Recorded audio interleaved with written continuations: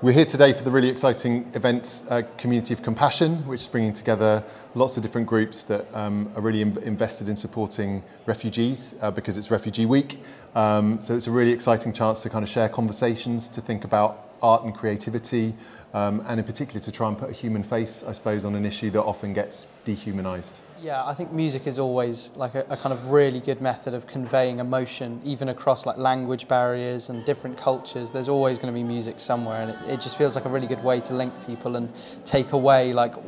issues that can be political and just like driving them back down into an emotional level, which everyone can kind of feel. And the song that we just played actually on the original track has a collaborator, Ali Esmahil-Zada, and when we reached out to him we were amazed that he was up for kind of playing the violin with it, and we sort of said to him,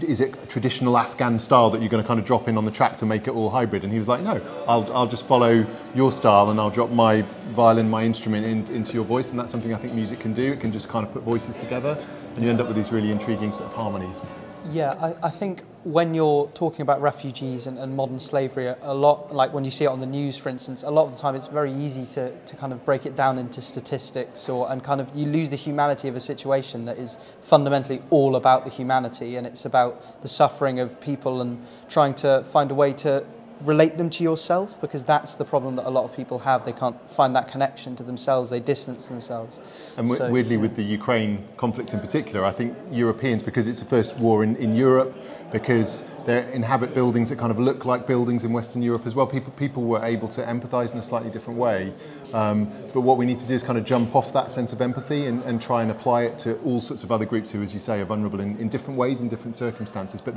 that's no reason why that sense of kind of human connection oughtn't to kick in. And sometimes it's really hard to encourage people to get it to kick in, because at the moment everyone's under pressure, cost of living crisis, like fences are going up in people's personal lives and in communities, and it's really important that people who have the will and the emotional kind of capacity push back against that, because that, you know, the song's called See Your Face Again, and in some ways is about seeing the face of compassion again and trying to reintroduce it to the spaces around us.